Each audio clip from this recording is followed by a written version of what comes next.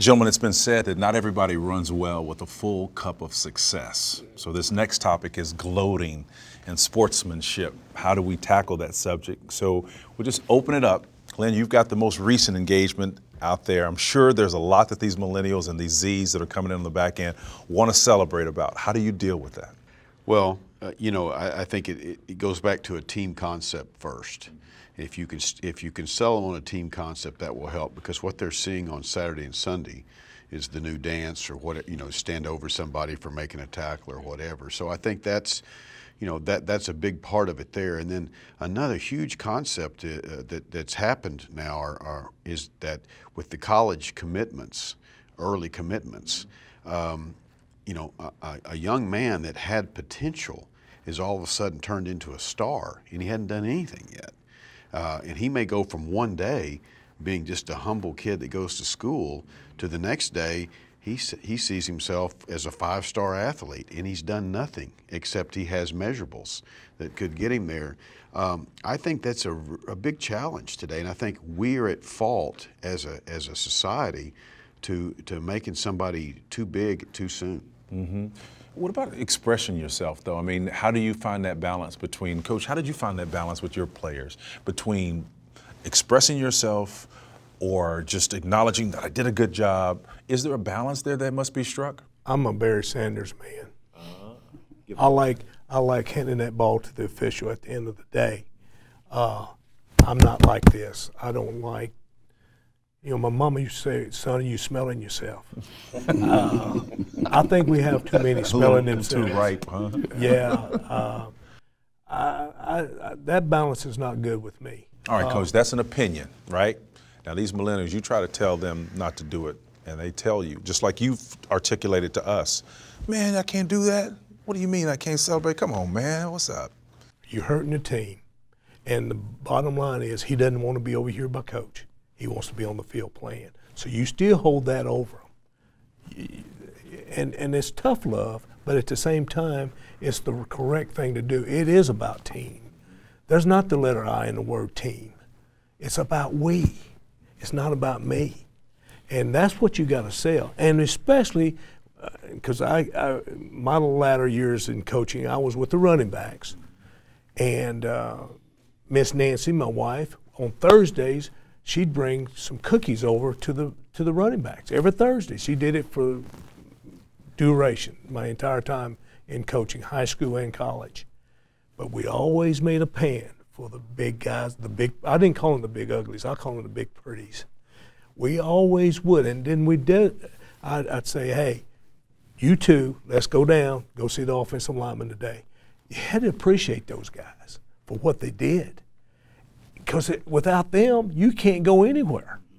I sold my guys. I preached that. It was the gospel. And if a young man says, well, hey, Coach, hey, I didn't want to hear that. This is the way it's going to be. And when I coach guys, I coached them hard. I had a coach one time I was interviewing for a coach, and I told him, I said, I will not curse my guys. I asked the good Lord a long time ago to take that off my tongue, because it cuts like a two-edged sword. But they knew when I was upset with them. And when I put my foot down, we're not going to do that. You're going to hand it to the official. I sold them on that. Mm-hmm. It had to come from me. It didn't have to come from anywhere else. It had to, because I was in that room with them every day. I know they talk about the strength coach being with them all the time, but every day at a certain time, they're going to be mine for that length of time. And so I worked hard at that, because it wasn't about them. It was about the team.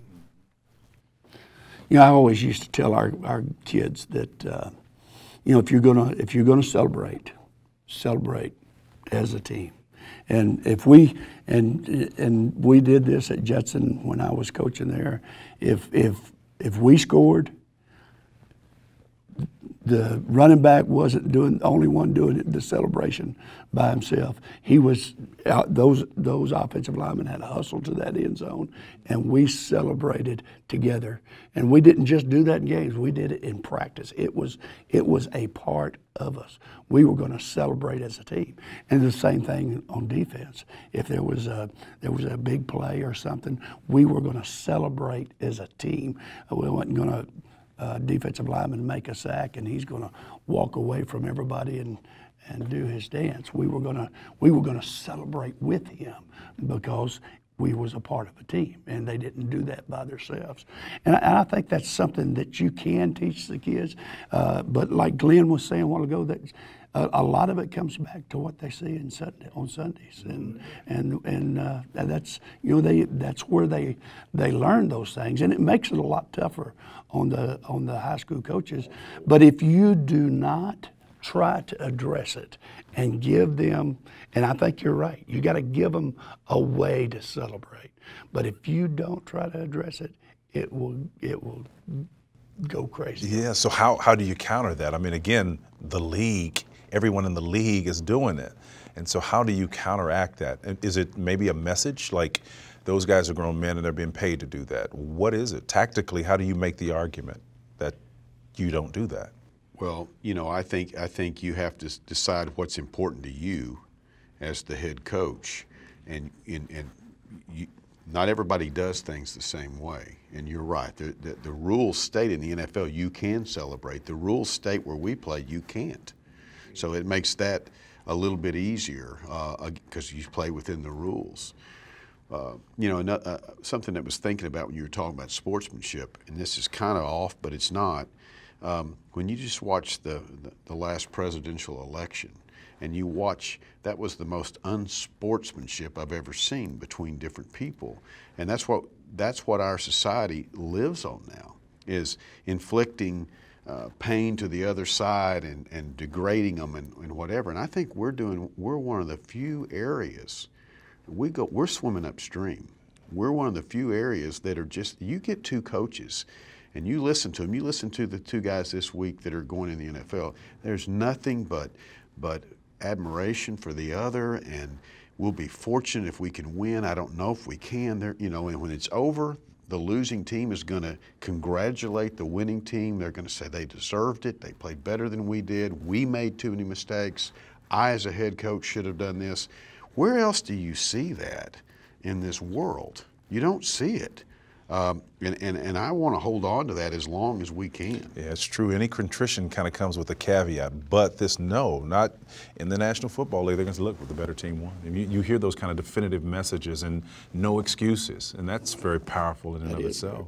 That's very powerful. Saw on Monday when they had media day that the first time the NFL ever did this was brought two head coaches and part of their team together. I was there. I saw it. It was good. I thought it was one of the best things they've ever done. Mm-hmm. We do that, at bowl games. We have a meal and both teams are there and that kind of thing. And usually there's somebody up, they do a skit or whatever. We hang together. First time they've ever done that in the NFL. I thought that was a great step towards sportsmanship. But just like Glen and Coach here, you can't go and celebrate in the end zone because that's a 15-yard penalty. If you're going to celebrate with your linemen, but bring it to the sideline. The one thing that we're getting by with, I'm talking about on the collegiate level, is getting a high bump, whether it's with the hands or with the chest. But most of that is taking place in the end zone, but it's taking place also on the sideline. But you've got to just sell them that, hey, you're hurting the team. So how have you guys learned from other coaches on how to handle this whole notion of respect for your opponent? Who are some examples who influence you in this regard for how to extend that to your players with respect to respecting the opponent? Did you learn any nuggets from anyone else? Or was it pretty much your own stuff that you used? Yeah, you learned? My high school coach was the late Rex Dockery, and I know Glen and Coach here is a legend in himself too. Glen played for a great coach, but he always wanted you to shake their hand, win, lose, or draw. He wanted you to respect the next man because that made you stronger. He would preach that to us all the time. He says, successful teams are a family of one, and he wanted us to go as a one heartbeat, but at the same time, at the end of the day, he wanted us to be gentlemen. Want to be tough, want to go get after it, but he wanted us to be gentlemen. And back in the day, we actually traveled in blazer coats, and I thought that was cool because I didn't have a coat back in the day. He wanted you to look sharp. He said, if you look sharp, you play sharp. But he wanted you to respect the opponent. What about sometimes when the coaches themselves don't show the decorum that you would want to be consistent with good sportsmanship? Does that make it tough to coach? I would say, you know, outwardly, no. You try to act the same. A coach acts that way or whatever. You make sure you show your team by example how you're going to handle this situation. We talk about bad cop, good cop. You know, that's the law. And if that's the law, we're going to respect the law and we're going to go by it. It may not be what you agree with, but you have to deal with it because your reaction could cause you to get farther in trouble of being able to handle it. But inside, yeah, when you watch a guy on the other side act that way, it bothers you inside. To me, I don't think that, you know, I don't think that's what sport is about. And when you go back and you think about sport and you think about, you know, practicing etiquette and making sure you've got respect for your opponent and those things, to me, that's what we should be teaching all the way through. And those are the things, when you teach those to the coach, if they think that they can be on the field and show disrespect and be condescending and those types of things, then they think they can do it in life. You know, they think that's the way you're supposed to do it in life. And if you go the other direction, if you're forcing those things, they're going to think the same things. And I should be showing respect in life. I should have an etiquette about me in life. And to me, that's what sport is about. But we're moving, obviously, as a culture, we're moving away from that, and I think that's not a good thing. I think it's a bad thing. How about instilling competitive play? This is kind of a tangential question, but it is related. How do you instill competitive play and still maintain that balance? I think it was Jefferson who said, "In matters of style, go with the current. In matters of principle, stand firm like a rock." How do you find that balance? Letting them celebrate, juxtapose, structure, and order. I think you have to be able to relate to the kids that you're coaching. And there's a way that we as coaches are some of the best manipulators there are. So let's take things that they like and they want, and let's manipulate that into what a lesson and the way we want it done. You know, back when I was a kid, you know, it was a style of hair was very, very important, and there were a lot of families that had a big problem over, you know, hair length and too long. And you know, I think it's very important that you understand the people you're working with. You show them that you love them. And because I love you, I think this is the best thing for you, and you can get a lot done. That's good. That's good. Coach, what was your strategy for relating to people to get your concepts across and what you felt would work, and then giving them some latitude to be themselves and express themselves? Well, we had a rule, you know, you know, of course, earrings was a big thing, jewelry is a big thing, you know, and hairstyle is a big thing. And you got to have a balance there. You got to come, you know, like Glen says, when we were kids, you know, you couldn't even wear a mustache. You know, you had to keep your hair cut and all those kinds of things. I'm a little older than you, Glen, but there's a balance. You know, we had a rule that if you're representing the school, no jewelry. If you're on TV, if you're on the field playing, that's how we handled it. But now if you're in class and you're out with your girl, and wear your earrings. But when you're representing the team and representing the school, and you know, and then they would see other teams have their earrings in while they're playing and all those kinds of things. They look on TV on Sunday and see them with earrings in, and it was a tough thing. But at the end of the day, they wanted what you wanted.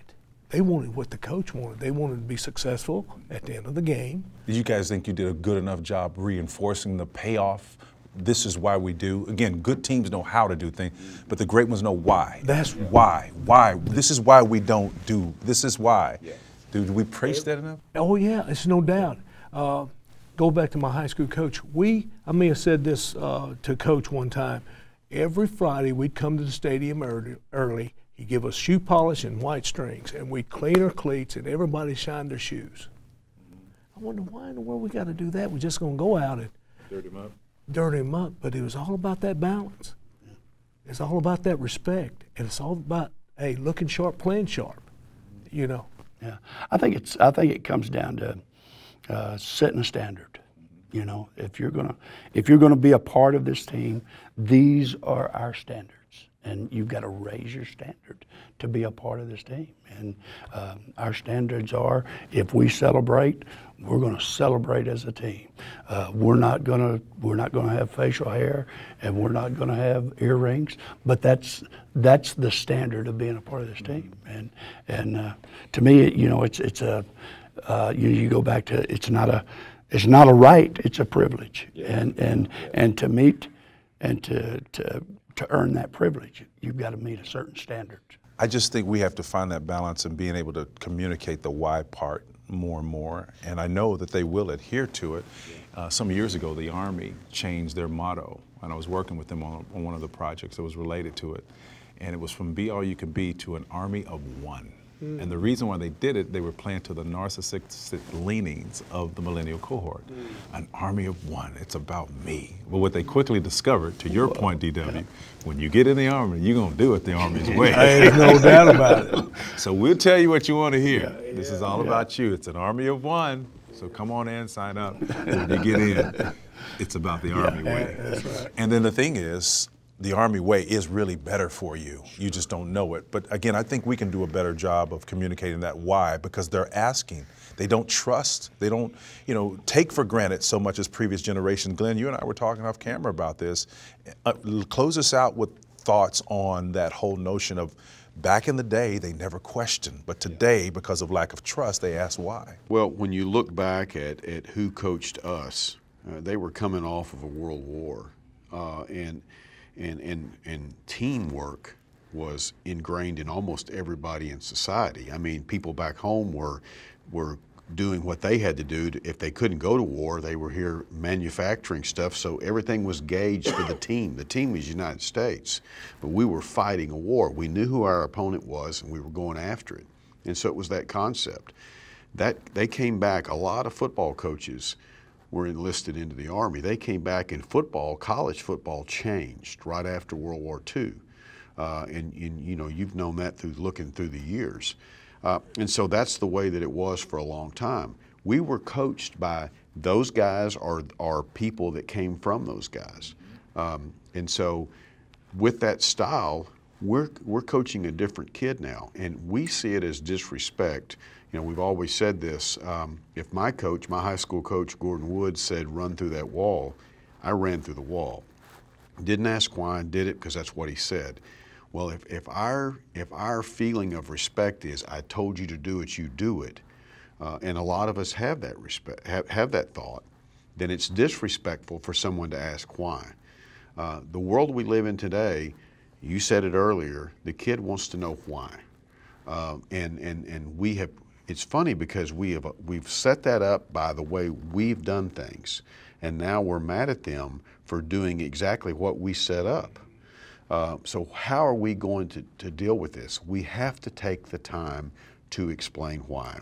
Yes. Once we do that, then I think these kids are no different than any other kids. They'll jump on board and they'll do whatever you ask if they see a reason. Yeah. Yes. And a lot of coaches don't. Yeah. A lot of coaches don't take the time to say this is why. They don't take the time to sit down and say this is why we do it this way, and this is important to our team, and this is why it's important. And they just don't take the time to do that. And as a result of not doing it, they end up with reluctant compliance as opposed to willful participation. So it's not 100%. Exactly. Yeah, It's that's not right. 100%, and they I'm don't doing ever. it. I'm smiling on the outside, but I don't want to do it on the inside. That's exactly right. You know, I heard a guy talk last weekend about on the special teams, and he was saying, is he an in the boat guy or is he not in the boat? You know, a guy that's in the boat, he's going to do whatever he has to do because he's in the boat. So the key is how do we get him in the boat? Right. That's the key. See that now? Listen, you just hit it, Coach. You nailed it. This is kind of off record, but it's your job as editors to find out how to weave this in there.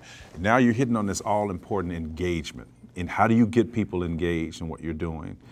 We know, for example, working with Gallup, that of America's 100 million full-time formal employees, that 53% of them are disengaged. It doesn't mean what they're doing is injurious to the business enterprise. They're just doing their job, showing up, doing their job. Another 19% are actively disengaged. They're basically encouraging the disengaged. Why are you coming in early? Why are you going to lift weights early? Man, he just talked to you like that yesterday. Why are you going in early? They are actually encouraging the ones who are already marginal to do even less. And it's that 28% that are the producers. Those are the ones that you can rely on, but we have to double that. And I believe, I don't know what the numbers are, but we're going to have to do a better job at increasing those people who represent the core of what we do. And the strategy for that has got to be telling them why. Exactly. You got to tell them why. And I agree with that 100%. But as you go through changing culture, because that's what we're talking about, changing culture. When you get to that point where they're doing it on their own, and we see it all the time in off season. You remember how tough off season was. At some point in time, I can remember, and we didn't have a big elaborate weight room when I was back there in Morristown, Tennessee. It was just a little old universal gym, homemade weights and a pegboard and this, that, and the other. Did a lot of sit-ups and push-ups. At military, we had a coach that had been in the service. But when I got to the point where it didn't hurt anymore, I thought it was easy. And maybe easy is not the word. It's hard work, but it becomes automatic to you when it doesn't hurt you anymore. You became comfortable being uncomfortable. And then I'll go get you. I say, let's go down on Saturday and let's do this. Let's go lift some weights today. And it's our ideal, but Coach started it. That's where you want to do. That's how you change culture. You got to work through the pain because the blessing's on the other side. You won't see the blessing. You got to buy in. Yep. That's good stuff. Thank you, gentlemen. Yep. Awesome.